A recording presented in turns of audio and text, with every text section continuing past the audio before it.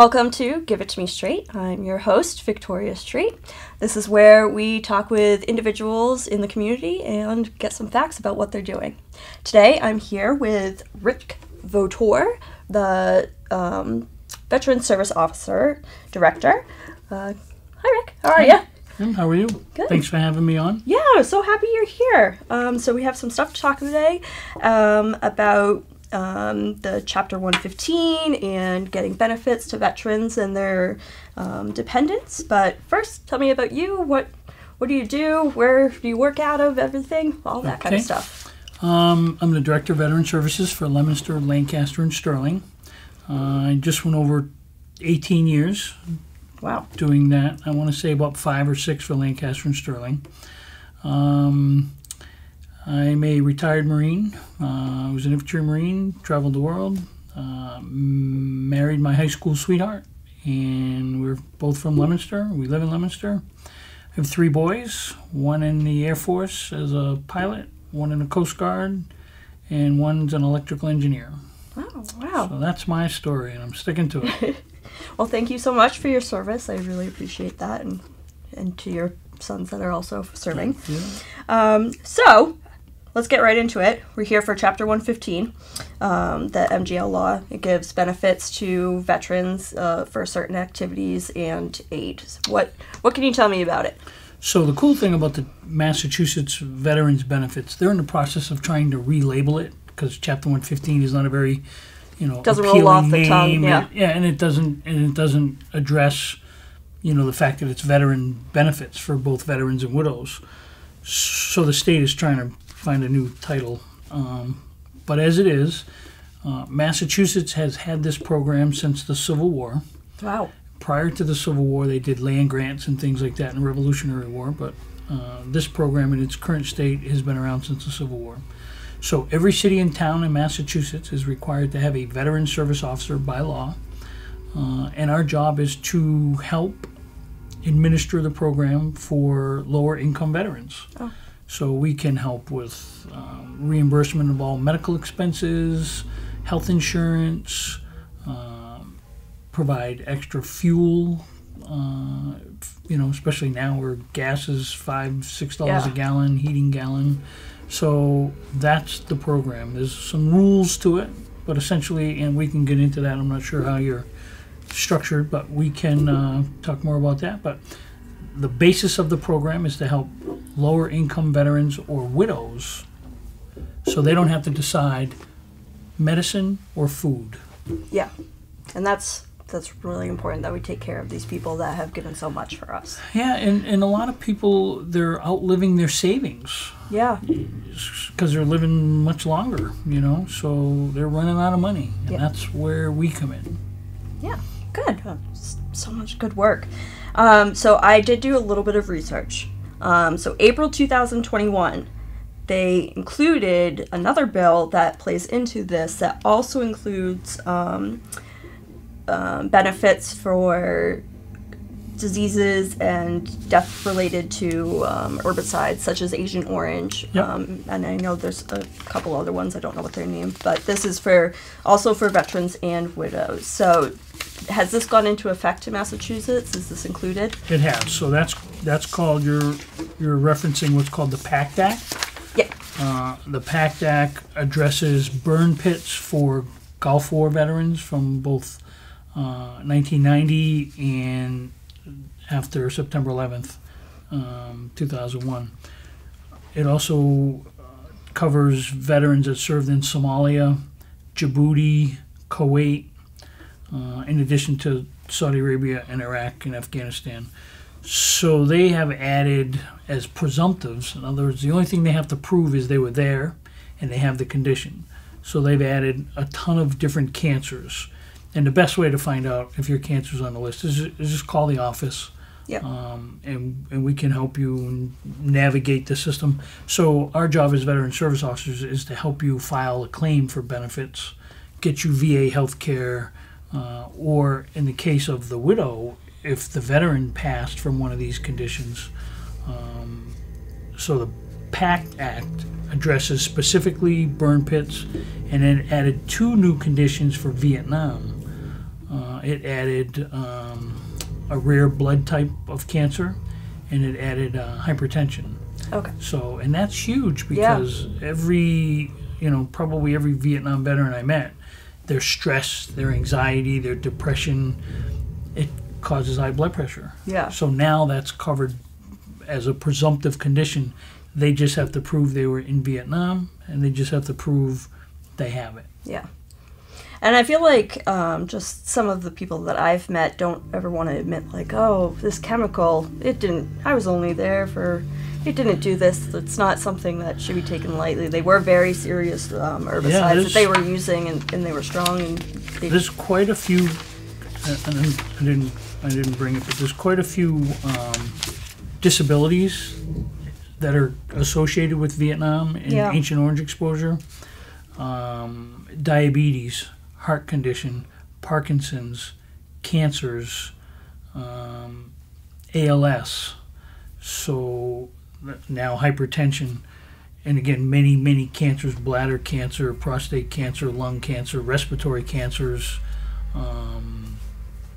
Those are all presumptive. Yeah. And what's important to know is even if the veteran wasn't connected for that when he died, if he died of that condition and he served in Vietnam, one of those conditions, we can cover the widow. The widow would then be eligible for benefits, and it's about $1,400 a month. So $1,400 a month for widow benefits is a huge amount of money. Yeah, especially if they've gone so long where they were paying medical bills. Like that can really help the widow get out of that kind of debt. Yeah. So I know we touched on some of the things that it covers. So what kind of aid does it cover? What kind of activities does it cover? I know you said doctor's appointments and some medical bills. So the way the Chapter 115 program works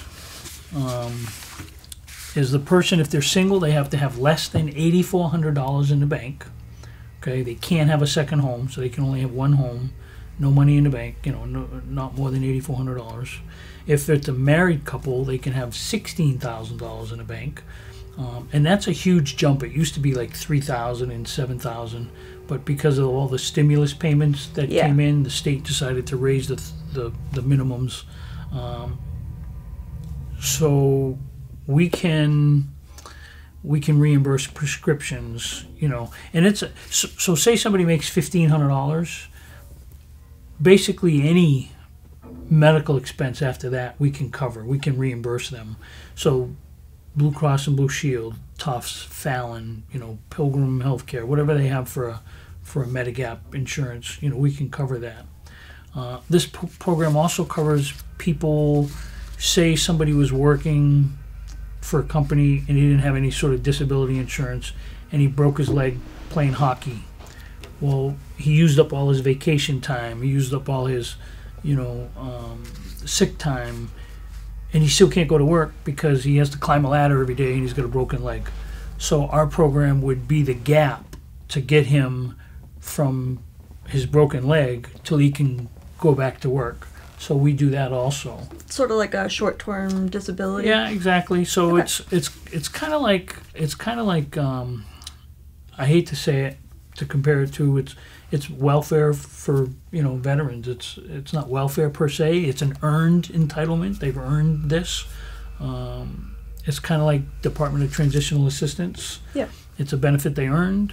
So depending on their circumstance will depend on how they qualify. Yeah. And they have to be honorably discharged veterans. So it has to be, if they were National Guard or reserves, they had to have been activated or mobilized and served at least 90 days during wartime or 180 days during peacetime. Oh, okay. And then they would be considered veterans and be eligible. Oh, perfect. So I know we said that they go to you to help file for this. So how does that system work? How do they end up getting these payments? How do they find out if they're eligible? Okay. All that kind of stuff. So the first way they find out if they're eligible is they contact our office, 978-534-7538. Although we maintain 3 offices, I only go to Sterling Friday mornings, 8 to 12, and Lancaster Tuesday mornings, 8 to 12. And the rest of the time I'm in Leominster, 8:30 to 4. Okay. Thursdays till 5:30. But I have 2 assistants in Leominster that are fabulous, and if I'm not there, somebody else could help them. Perfect. Yeah, that's the best way. Call our office. See if you're eligible. Yeah. So once I get payments, one of the things I wanted to figure out was like, how does it go? Is it money that goes directly to them and they spend it how they want, or are they submitting sort of like invoices, or how do you track that? Yeah, that's a great question. It is a medical reimbursement program. So the idea is they have for the month, we ask them to save all their receipts for the month, and then on the beginning of the month, they bring us all their receipts, and then we reimburse them. In some cases, they might have a $300 hospital bill, and they don't have $300. Yeah. So then we would pay the hospital directly.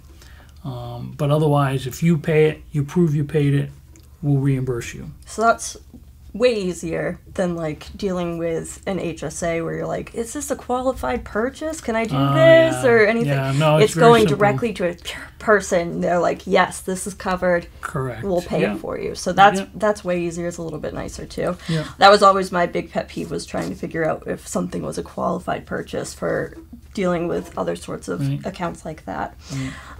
So I know that we talked about also dealing with widows. So this is for veterans, and then I had it as, it was written out in the bill as dependents. So is it veterans and widows, veterans dependents? What's the line with that? So it's usually the widow. The dependent comes into play if they're under 18 or if they were disabled prior to the age of 18. So somebody was born with a severe disability, they can never work, they collect Social Security disability at a young age, and the VA would then consider them a dependent, or if they're under 18. Okay. Or if they're in school under 23, if they're in college. But certainly the widow, and so when we say widow too, they can't have been divorced. So they have to have been married at the time of the veteran's death. Mm-hmm. There's absolutely no exceptions to that. Yeah. So Social Security allows, benefits if you're divorced, if you're married 10 years, but the VA does not. Okay. But that seems reasonable. So we talked about how to get in touch with you. You're going to be at the Leominster office most time, but then you go to Sterling-Lancaster as well. Yeah.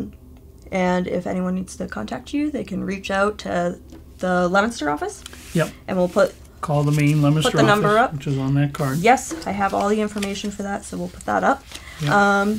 Any other things that you want to talk about this bill, or any of the services you guys offer? So there's also a Camp Lejeune lawsuit. So Marines or anybody that served at Camp Lejeune from 1957 or 1953 to 1987. So 1953 to 1987. If they have basically a whole slew of cancers, there's probably 15 cancers. If they have any of those cancers and they served at Camp Lejeune, they're eligible for VA disability. The widow would be eligible for VA disability, but they're now also able for 2 years from last week, they can sue to get compensation from this settlement fund. There's like $5 billion in there. So when that money's gone, it's gone. So there's a 2-year period, and that you simply have to get a lawyer and sue. Oh. So if I think this was that commercial that's been on TV. It keeps going on. Yeah. So they should contact you to figure out where to go for this. And then so we can sort of guide them. So the biggest thing is they have to have a condition on the list. If they don't have the condition on the list, they don't have it. It's just that simple. Yeah. And then there are, there's a slew of attorneys that are trying to, grab their business. Yeah. And attorneys are wonderful people, but just check with someone before you go blindly to a particular. Yeah, always good to double check. Yeah. And you guys have all the information, so might as well just check it out first and then do some research. Yeah. But yeah, I think that's all we had for today. There's some great things happening for veterans and widows of people who have died or have these diseases. You guys are doing such a great job. You sent me all this stuff, and I was like, I have to research so much stuff of what's going on because it's so overwhelming. So I'm sure other people out there are like kind of feel the same way, that this is so overwhelming, and how do I deal with all this kind of payment and these benefits? This is the guy to go to. He has the answers for you, or his two assistants who are super lovely. They're awesome. But yeah, thank you so much for coming on. Okay, Thank you everyone for watching. We'll see you And next time on Give It To Me Straight.